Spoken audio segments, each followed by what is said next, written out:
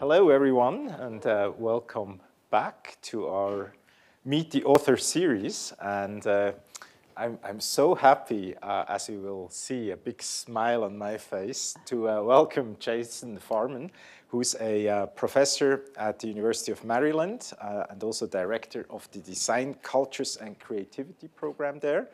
And he's the author, and that's the reason of his visit, of an absolutely amazing book that I cannot recommend highly enough. The book title is Delayed: The Art of Waiting from the Ancient to the Instant World, Delayed Response. My friends actually are already annoyed because I talked so much about this book among friends, and I also shared a bunch of copies, so I need some royalties from you, I guess, as a gift. It's such a pleasure to have you here.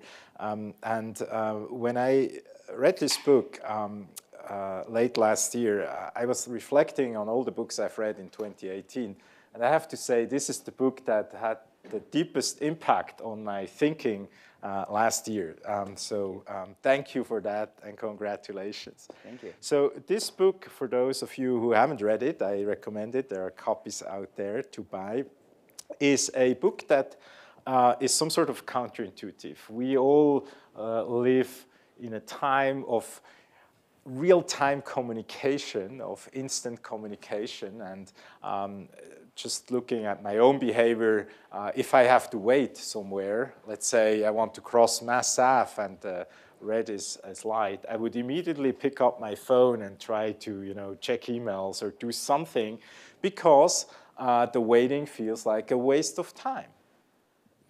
And yet, here is Jason and this book, a complete eye-opener to take a different alternative look at waiting, at the thing in between messages, but also in between action. And so we'll talk more about this idea that waiting actually becomes meaningful, is a message in itself that we generate and that should be meaning to, how it is shaped by context and cultures, but of course also by technology, importantly. But to start with, I was just wondering, how did you become interested in waiting, something that most people try to avoid, get annoyed by, yes, or otherwise try to hack? How did it come about? Yeah, so most of my scholarship prior to this was in mobile technologies. My first book was about mobile media. And when I first started as a professor teaching undergraduate students, I began to notice that even with their standard feature phones, they were sending up to a couple of hundred text messages each day, which to me was really this mind-blowing choice.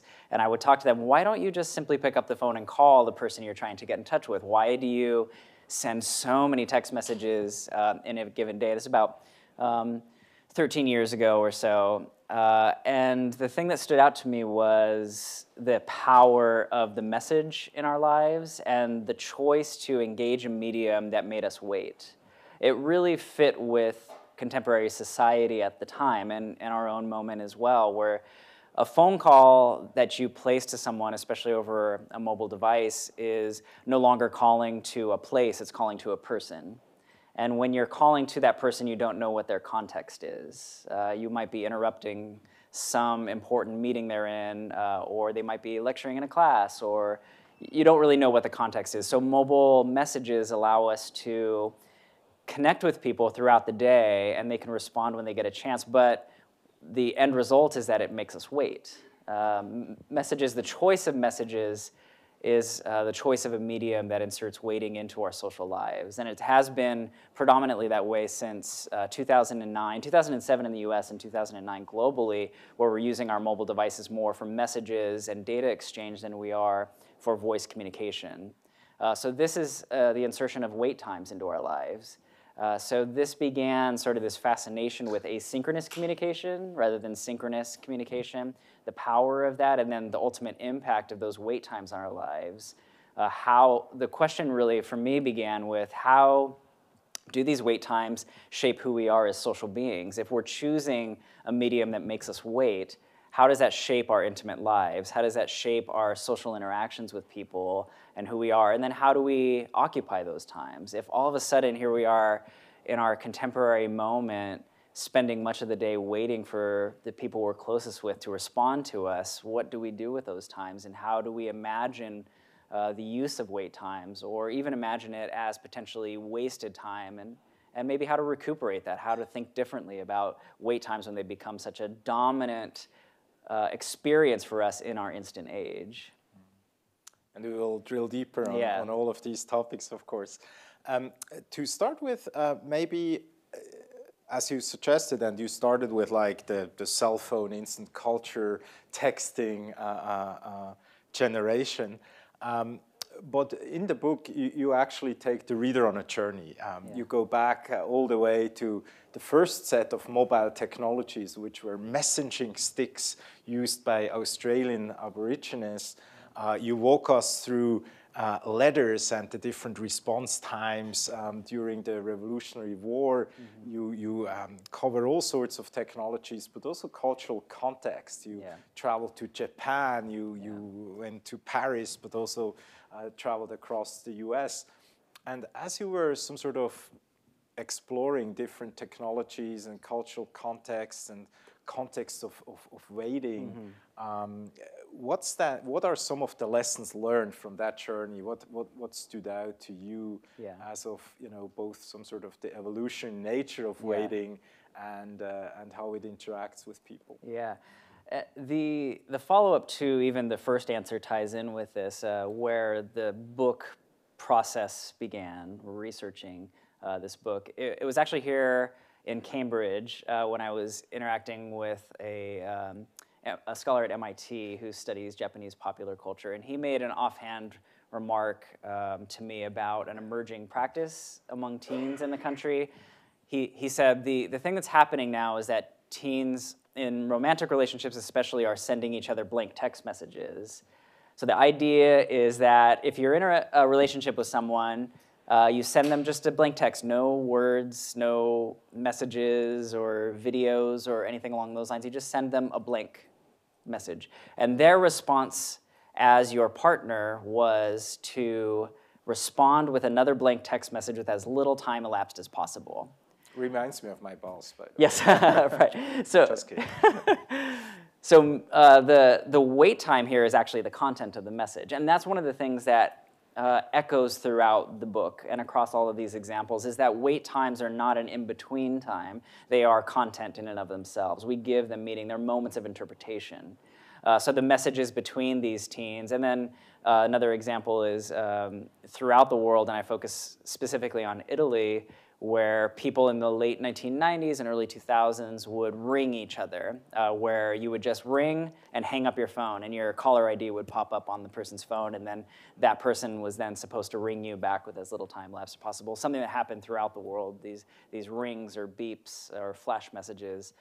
And it's the thing that these represent is that wait times are meaningful, that we give them meaning, we interpret these times. And for me, I came at this project thinking about waiting as an in-between time, something between moments, something between messages, something between the content that we're exchanging, and I walked away realizing that wait times are meaningful in and of themselves. They are content in and of themselves. Silence is content. We fill it with meaning.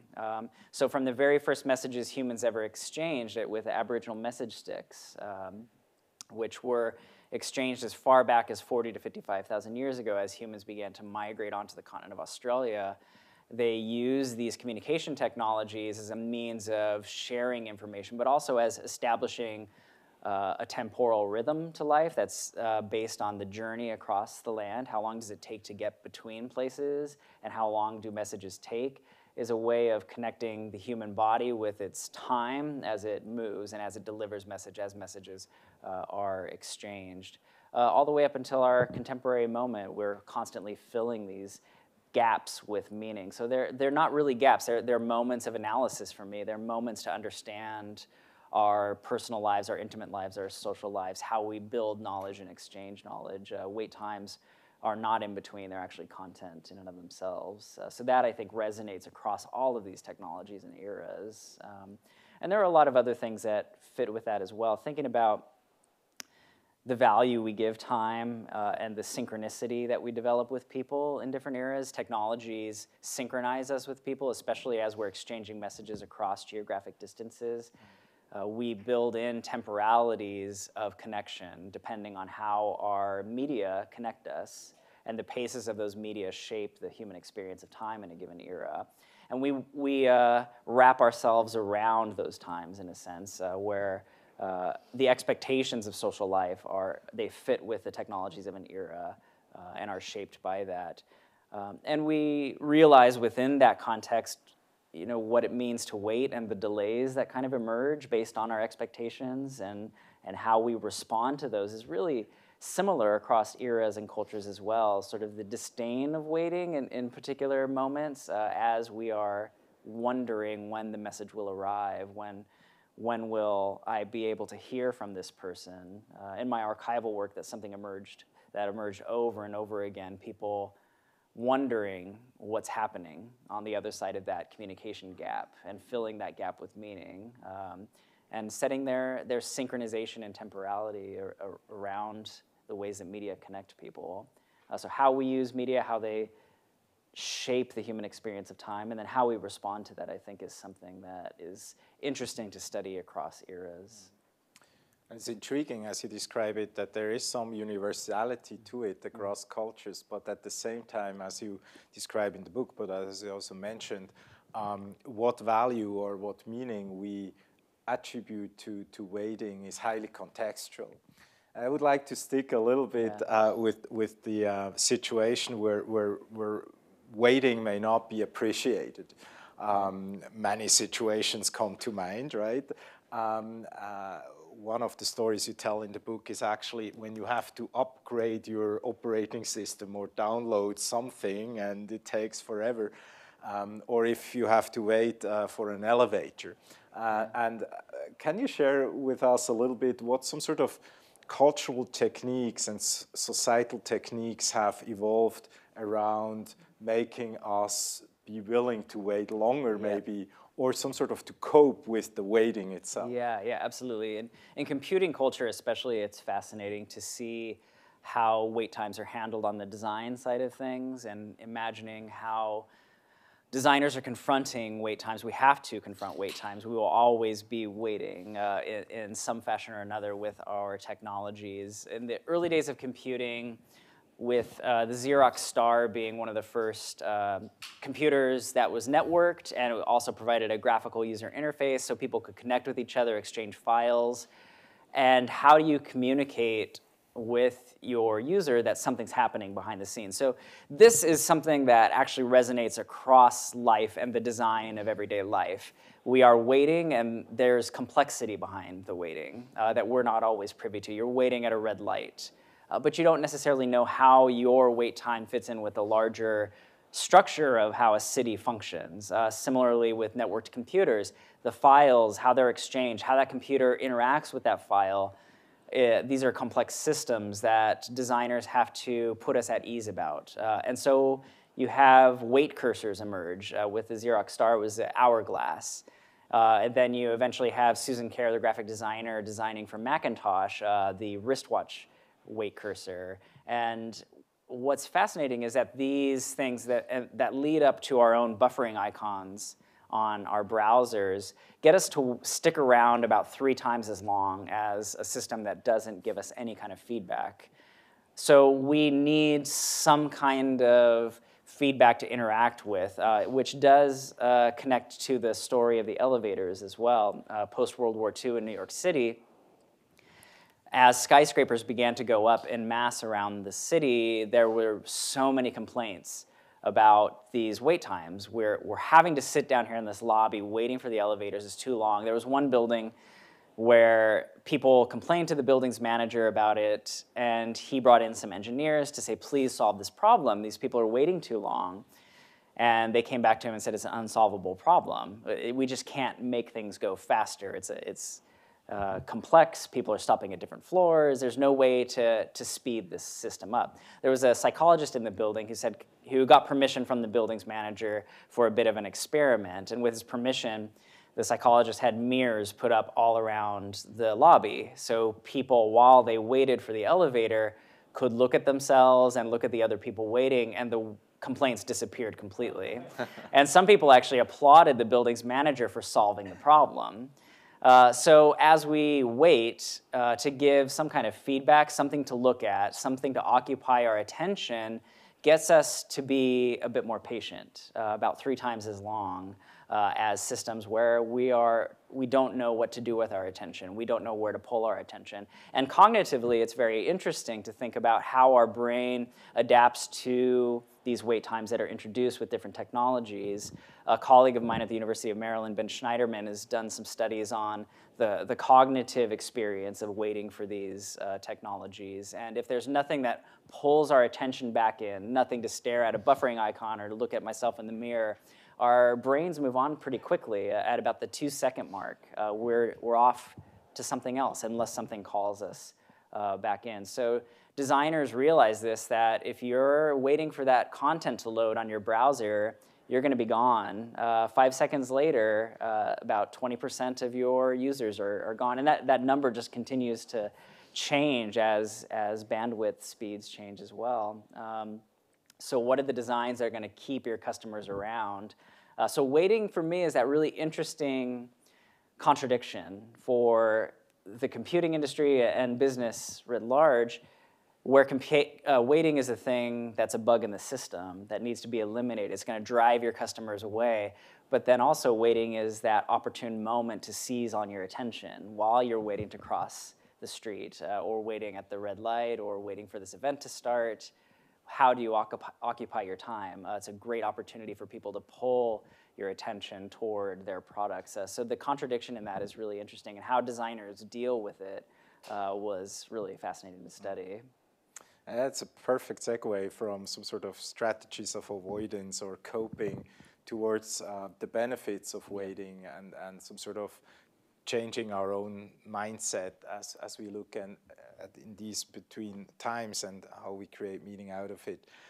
You have a whole series of examples and stories in the book where you demonstrate how waiting has some sort of a constitutive role to play for knowledge creation, for learning, but also for empathy.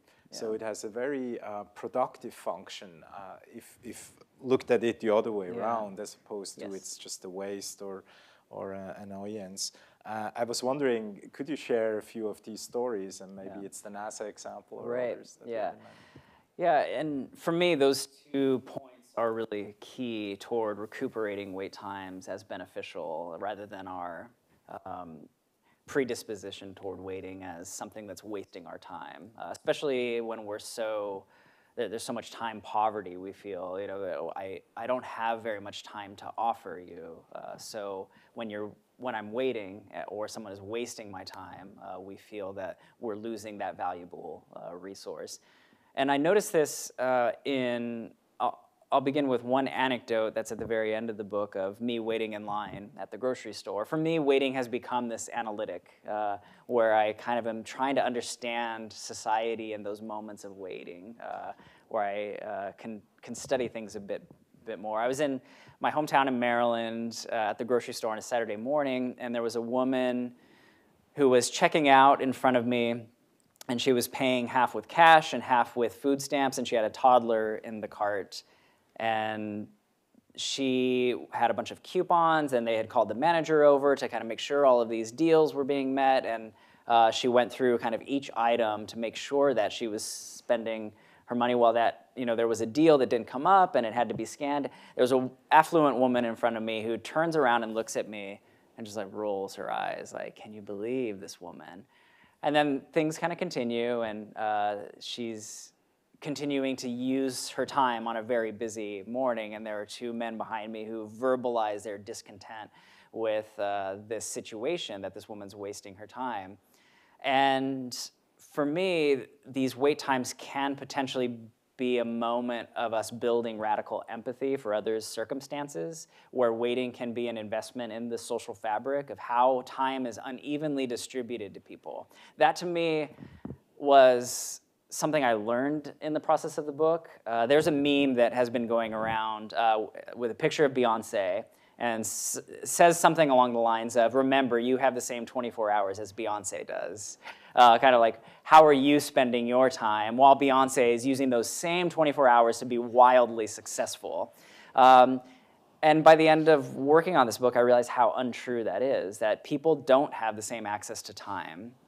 They are asked to use their time in very distinct and different ways than I am, whether that be working 2 jobs and having to take public transportation between those jobs, and having to having to wait in different ways, being asked to wait in different ways. And if in our own wait times we can imagine investing those wait times into the social fabric, and I think that has the potential to build some radical empathy. And that to me has been one of the personal ways that I've taken this annoying time and tried to recuperate it, and to encourage others to think about wait times as investments in the social fabric, and trying to find ways of identifying injustice and power structures, looking at Puerto Rico being without power, waiting for power, how wait times are opportunities to identify power structures within a society, how people are then asked to wait in different ways,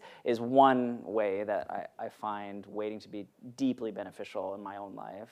And knowledge exchange is another one, which I think we can get into. But I think focusing on the empathy is a big factor for me anyway.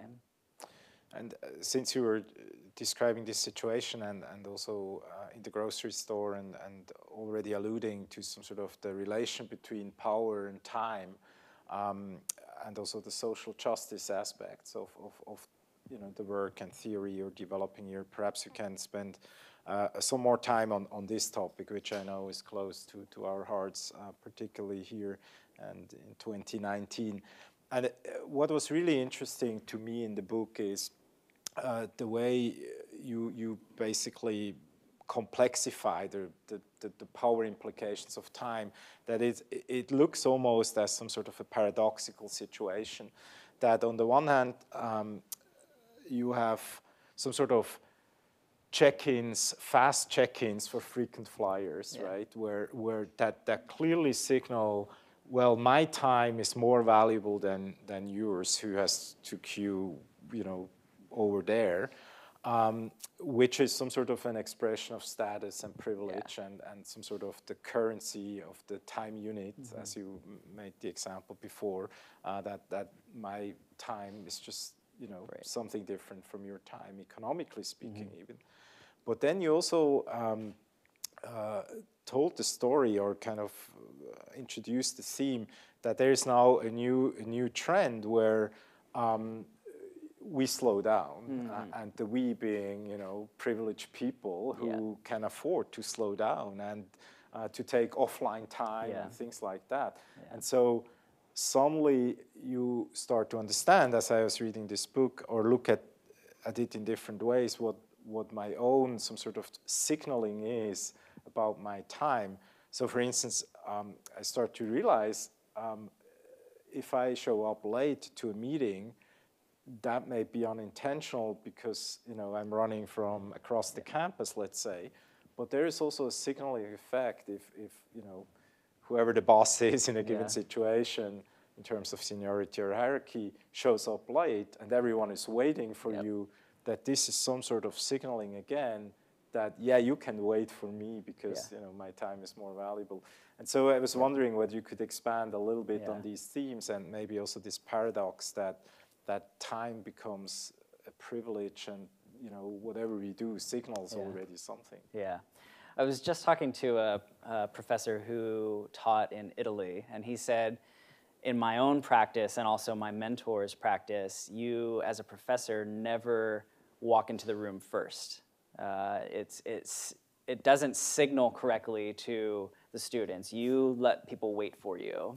And that's what I would do. I would make my students wait for me as a reiteration of my position within this power structure between student and professor.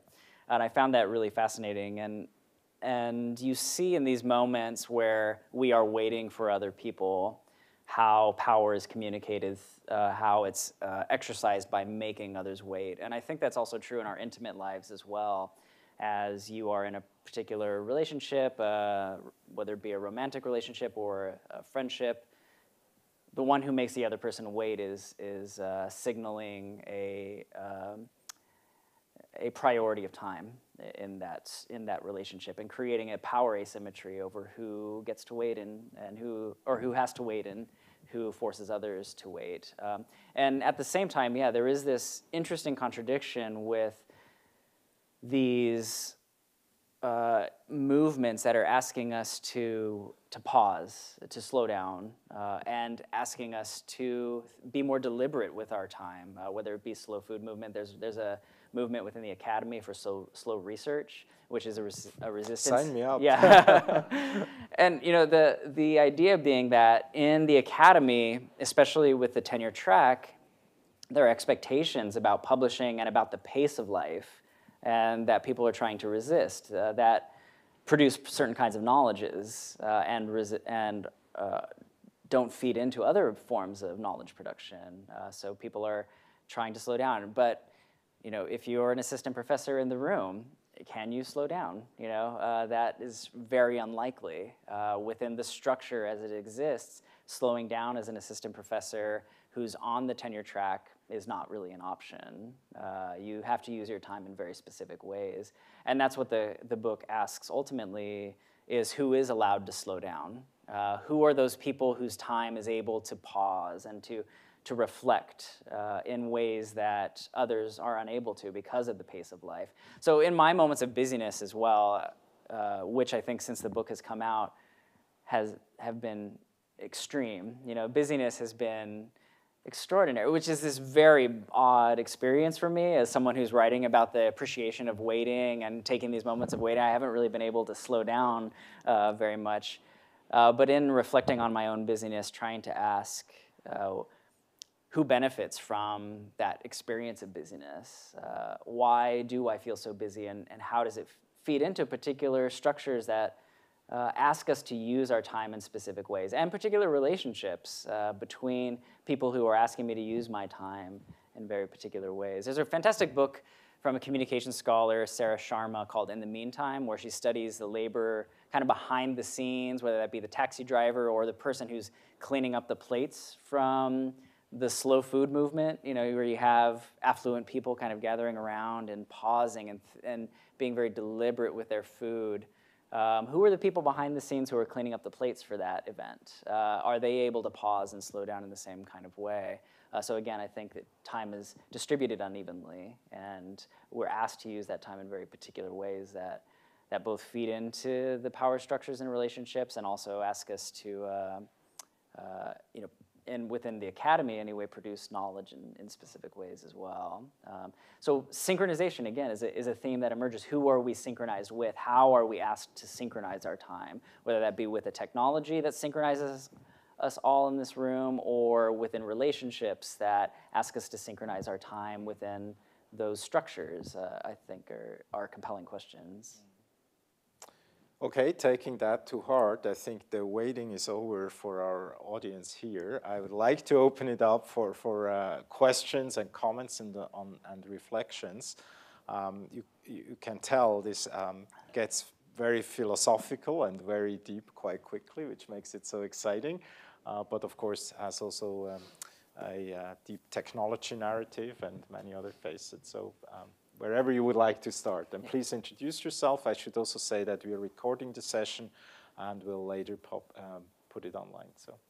Hi, my name is Ron. I wanted to ask if you've talked in your book about waiting as a social activity, meaning things like waiting in line for a ticket that's not going to be available until a particular time, so a big queue forms, or waiting for I don't know if people do this anymore, waiting for a CD to be released, probably not.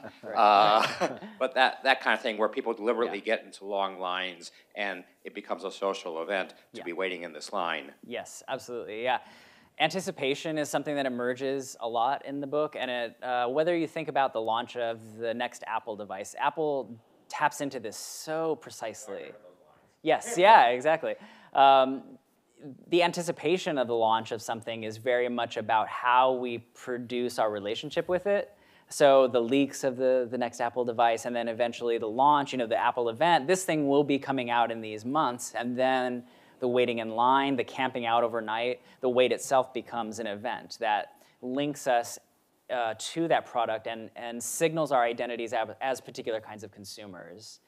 So that romantic ethic around this product that I'm going to get is going to fulfill me in these particular kinds of ways. And the wait times are a way of building that relationship with it. And I link that actually in interesting kinds of ways with Roland Barthes has a book called A Lover's Discourse, where he talks about waiting as kind of an erotic experience as we're waiting for the people we love. That act of waiting builds desire for the people that we long for, but also for the products that we long for. If you've ever been to sort of a massive concert as well, it's also a really good example of this, where you're waiting, you show up early, everyone's kind of mingling around, and then the lights drop. And then people begin to get excited and anticipate, and then somebody walks on stage. All of those moments of waiting where it builds anticipation, then you hear a note, All of that is about wait times as building desire and connection. And the way that I personalize this as well is to say, in those moments of waiting and anticipation, what do I hope comes on the other side of my waiting? What will arrive? What do I hope will arrive? And I use this as an analytic for my own life to understand my desires a bit better. What do I hope comes on the other side of my waiting? What do I hope will be fulfilled? How will it satiate some of those needs in my life? And to understand how those desires shape who I am and who I think I am, and also help kind of steer me in particular kinds of directions. I think we are very much steered in directions by these kinds of anticipatory moments and connections and longings for things. So yeah, absolutely, that's a great question. Since we are here at Harvard Law School, one of also as you mentioned before, how open we are some sort of to be nudged into different directions, right? Time nudges seem to play into this quite a bit, as you described. Yeah, absolutely. Great. Yes, please. So I was reading something yesterday that said, if you really want to know how a person is at their worst, put them in front of a really slow computer. Yes. I was wondering if you did any research or wrote anything in your book about like the type of person who is like more predicated to be patient in a situation where they feel like they shouldn't have to be waiting. Right, yeah. Probably the person who has very little experience with the system, so doesn't already establish norms for that.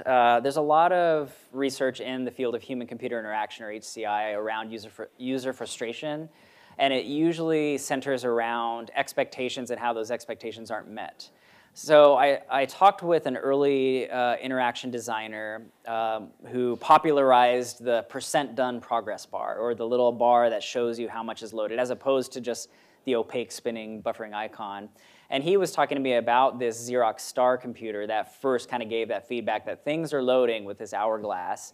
And he said overwhelmingly people felt it was slow.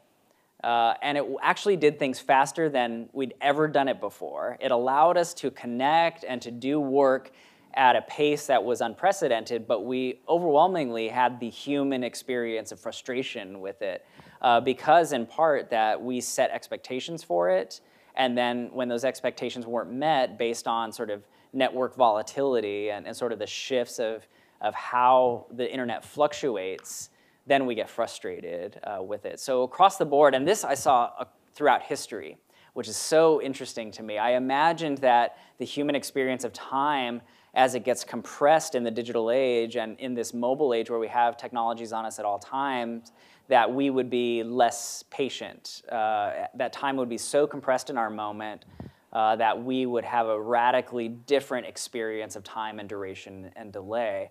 But you see this across all accounts of media throughout history, that as people have to wait at a pace that was not matching their expectation, they're frustrated. They're writing about their hostility toward the wait times, that the ship took too long to arrive. It should have arrived here. Instead, it's quarantined in harbor, and I'm not getting my mail.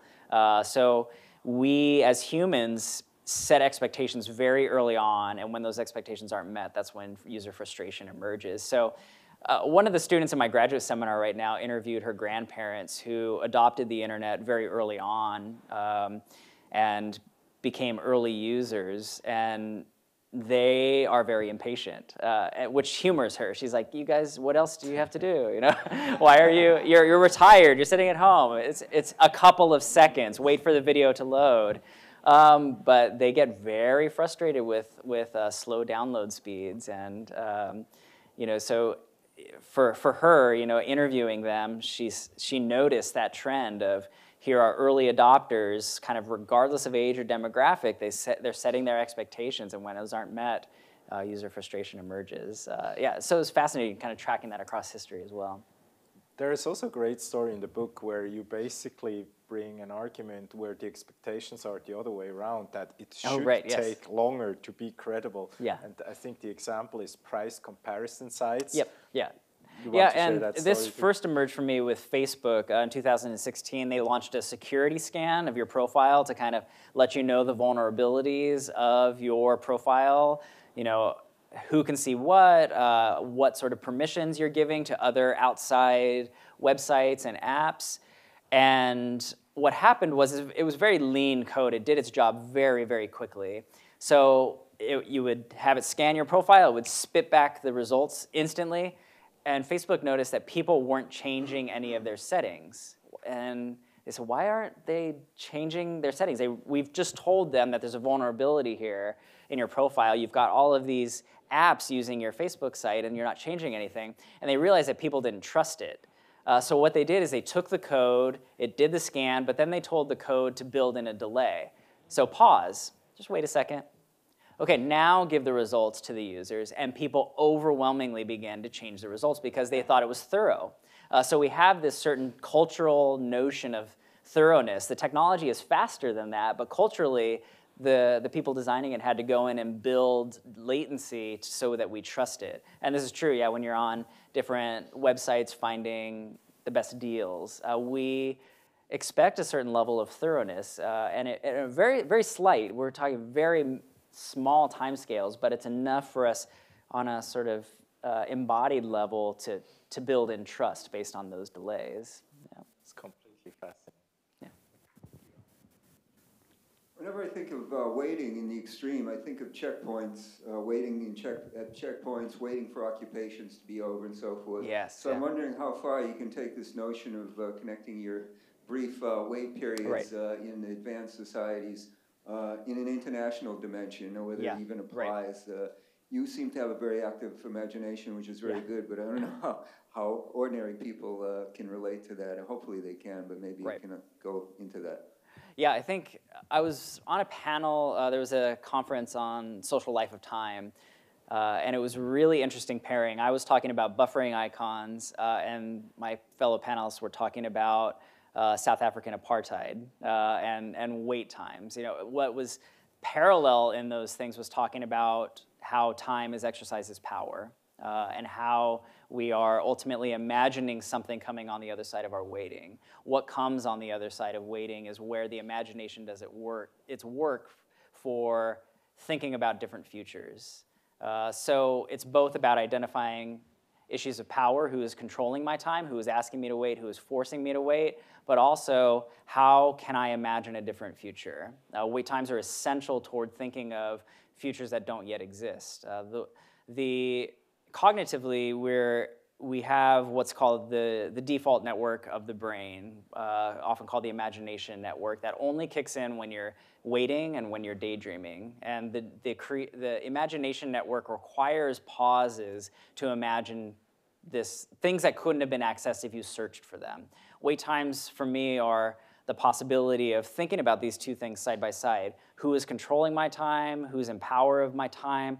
And how can I imagine a different way of doing things? How can I imagine an alternative future and begin to imagine ways of doing that? So I think your example of these longer durations of occupation, of wait times, of being forced to wait, accomplish those two things, get us to hope for different futures, but also identify how structures are inhibiting those. Why are we delayed infinitely here, it seems like? How do we get past this delay? How do we get past wait times that may seem to just continue to go on. And my fellow panelists, that was their takeaway about what's happening in South Africa right now.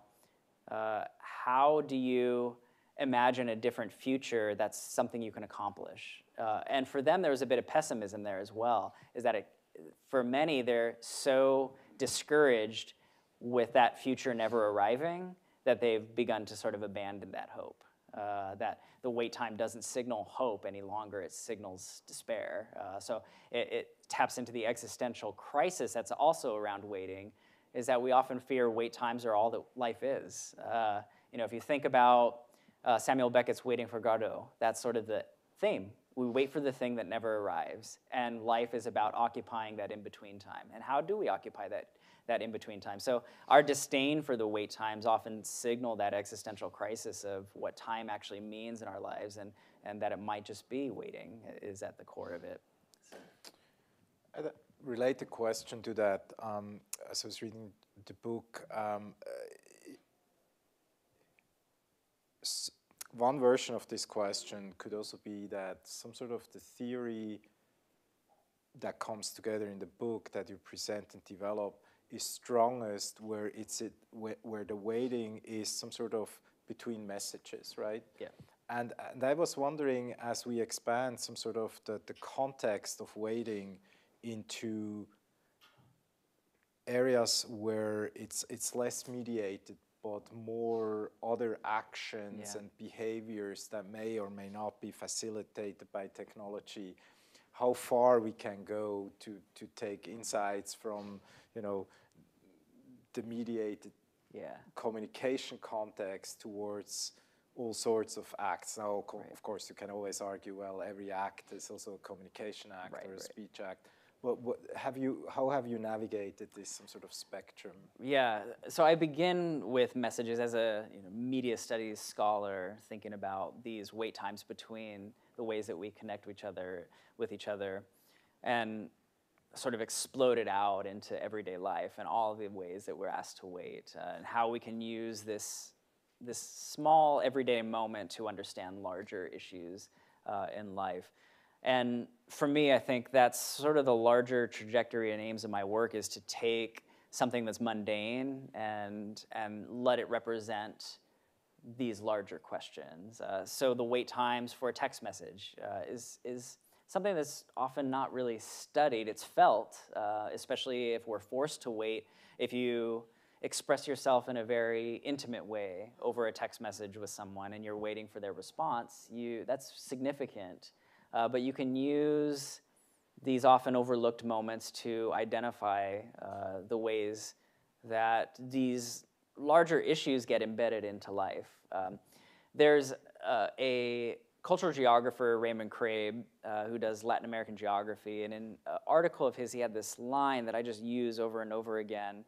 He's talking about the role of maps in our lives, and he says, sometimes the most dangerous and influential things in our lives are the things that are so common sense that they go unquestioned. And for me, that's where wait times sit. It's that it's so common sense to wait. It's just so mundane. And that is where power resides, in the things that you're not coerced to do, but you accept as common sense. This is just the way things are. These are the ways I am supposed to use my time. This is common sense. I'm supposed to wait here. I'm supposed to wait like this.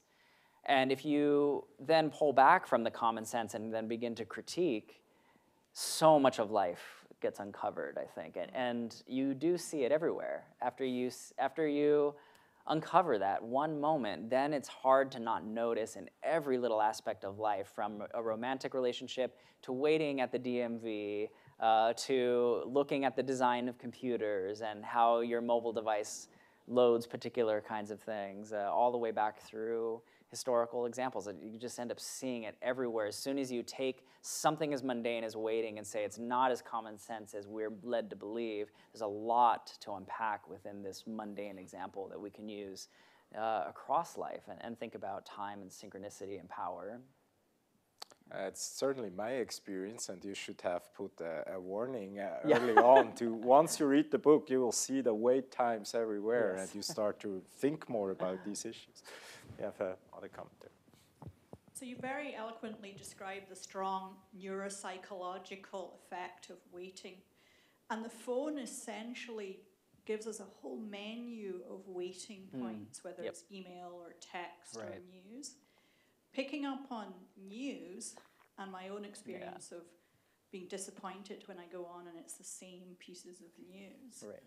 And the horrible speeding up of the news cycle. Yes. Would you actually link it to this neuropsychological effect on our phones? Yeah, linking, I think part of it is cultural and the other part is cognitive. And the cultural aspect is very fascinating, though, alongside that we do have a technology that connects us in such instant ways that we then anticipate that. So we build that into the cognitive experience of wanting news. And yeah, when you refresh it and nothing comes, that to me is why I think we're half in love with the buffering icon, because it represents the promise of something that might be there. And then when it's not, nope, same thing. I was hoping for something new. But even in my own practices of turning toward instant social media feeds like Twitter for my news instead of the local news channel, because it will be there faster. And that expectation of pace has deep ramifications for knowledge exchange. Some are even pushing for pauses in the news cycle, like a design that privileges the pause instead of the instant. And I was listening to a scholar present on this and talk about the desire to value pause within the news cycle, and imagine how we could socially look at silences as benefits to this context. And everyone in the room said, no, it's just not gonna happen. We're never gonna go there. But it's really fascinating to begin to think, well, what sort of social context would privilege that? It's a really good question. If the news cycle privileged pauses and silences instead of speed, what would that look like and what would society look like? How could you build in the desire for that instead of the desire for the instant is a really fundamental question. I think at this juncture in history, we're going to have to ask those kinds of questions. So, yes, yeah.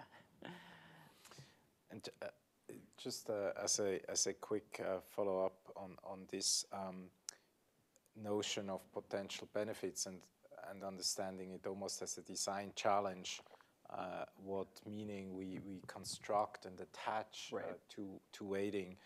You mentioned empathy already in the conversation. You mentioned some sort of the knowledge generation opportunity, the imagination opportunity that it may provide. One of the additional components you describe in the book, or benefits, is more around problem solving. And that not getting a response immediately may actually help almost as a constraint or drive, I should say, problem solving. You want to maybe add that? Yeah, so that I write about in the context of our communication with deep space and the spacecraft like New Horizons, where delays are built into the knowledge production of this spacecraft that goes out to places we've never been before. And the wait times are built into how knowledge gets produced.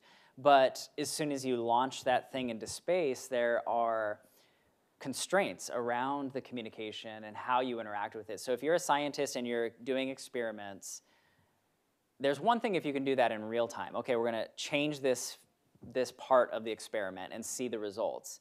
But when you're dealing with 9 hours of lag time between sending and receiving messages to a spacecraft that's 3 billion miles away, you don't get the opportunity to be like, okay, let's try this thing. So on the 4th of July, right as New Horizons is about to do its closest flyby, it's about 10 days out from doing closest approach to Pluto, they lost connection with it. It stopped responding. They lost telemetry.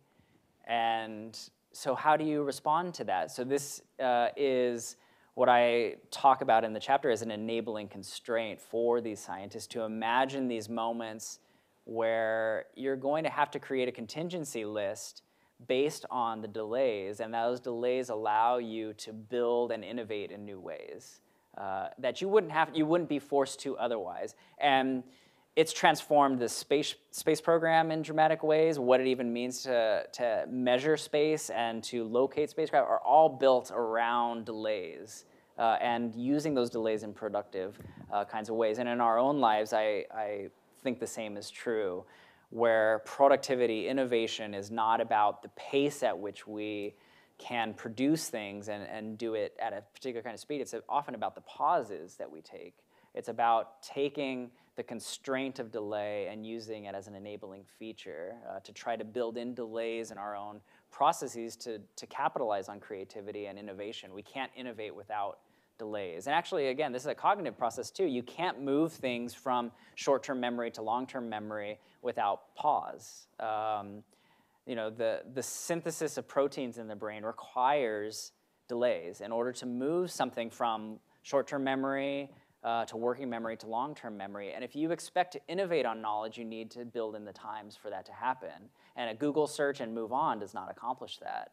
If you are going to build knowledge and innovate on it, it requires building in a structure of delay that is an enabling constraint in your own life. And I think the space program is a real great symbol of that, because that's sort of the essence of it. These long delays that are built into space exploration have, I think, direct ramifications for our own lives and how we innovate on knowledge. Thank you. Maybe one more question or comment? So I wanted to ask about the boundaries of the category of waiting. Yeah, so great. I'm thinking in part about, there used to be an undergraduate course here called loitering, and Nice. it was like, the goal was to go out and loiter. Great. And this would make you a better person and more creative and thoughtful. And so how is that different from waiting? Right. How do some of the benefits that you describe also apply to idleness or loitering or those Yes. kinds of things? But then also, like, what isn't waiting? Like, you know, once the concert starts, you're sort of waiting for it to end, you know. Right. So I'm also curious, like, when does the waiting end, or is waiting just like, are you just defining like life and we're just waiting Yes. to die? That's a little Right. But Yeah. that's Yeah. That's sort of my question, Yeah. of the boundaries on either Yeah. side of that. Yeah, I think that's a line in the book. We're just waiting to die, actually. No, but it's a great question. There are many different forms that waiting takes, but there are experiences of time that sit alongside waiting, like the pauses, like being mindful, taking pauses, being silent, loitering, I think, fits within that. And I think one of the differentiating features is our level of agency over those times.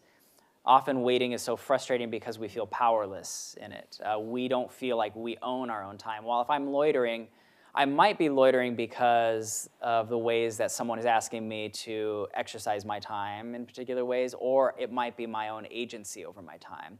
I'm not supposed to wait out here, but I'm going to. And this is my action of resisting being commodified in this space. You're asking me to spend money, I'm gonna wait, I'm gonna not spend money out here. I'm gonna resist that structure. But that you have agency over that. The mindfulness movement that's really arisen within businesses to slow ourselves down, again, you have agency over that. Ideally, you may be so busy that you can't be mindful, and there becomes that tension and that contradiction in your own life over how you get to exercise your time. But for the most part, these are centered around how you decide to exercise your time. In contrast, you have something like waiting rooms at welfare offices in South America that are designed to be uncomfortable spaces with too few seats, with very little feedback, to emphasize your powerlessness within that society. You don't have agency over how your time is being used. You are forced to wait. Someone else is controlling your time. So that's where I find a real interesting distinction between waiting and those sort of companion experiences of time that look like waiting. And I think you can analyze them all together, but I think there's that distinction. And I think what is not waiting is often the time that is not noticeable, the time that goes by so fast, the fluid time, when we feel we're productive, when we feel that we're enjoying things and time flies. Waiting, in contrast, is slow and opaque. We kind of trudge through it, we slog through it, we feel it in a very embodied way, and in contrast to what might be like productive or fun time that just sails by, and we rarely notice it. While waiting, we're watching the second hand slowly tick by. So I think those are the contrasts. You have this wonderful line, and you mentioned it during our conversation already, but I want to read it anyway. In the act of waiting, we become who we are. Waiting points to our desires and hopes for the future. In our conversation, it's also become clear that this opportunity to envision the future and what we can hope for is unequally distributed. Right. You talked extensively about the power issues. To conclude, what would be your recommendation? What can we do as individuals, some sort of, to make this positive view and this positive experience of waiting and its opportunity into the future more equally distributed among us? Yeah, for me, the first step is moving past the emotions of waiting, which can be raw and reactive, where we despise it in visceral kinds of ways. And instead, in those moments, I encourage people to ask who benefits from you waiting. Asking about the benefits of waiting, I think, are really interesting. In part, you might benefit from your own waiting. You have a retirement plan. You've decided not to take out that money. You are going to accrue that money, and you are the beneficiary of your wait time. On the other hand, someone might benefit from forcing you to wait. Like in the example of the welfare office in South America, the beneficiaries of those people waiting are those in power. They get to reiterate that power structure. So in my moments of waiting, by saying who is benefiting from the fact that I'm waiting right now, often if I'm at a red light, it's that person who gets to go. And I am, again, feeding into the social fabric of life, allowing people to move.